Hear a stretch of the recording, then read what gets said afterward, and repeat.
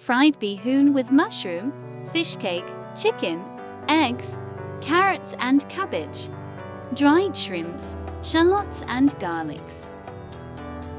Soak the bee hoon.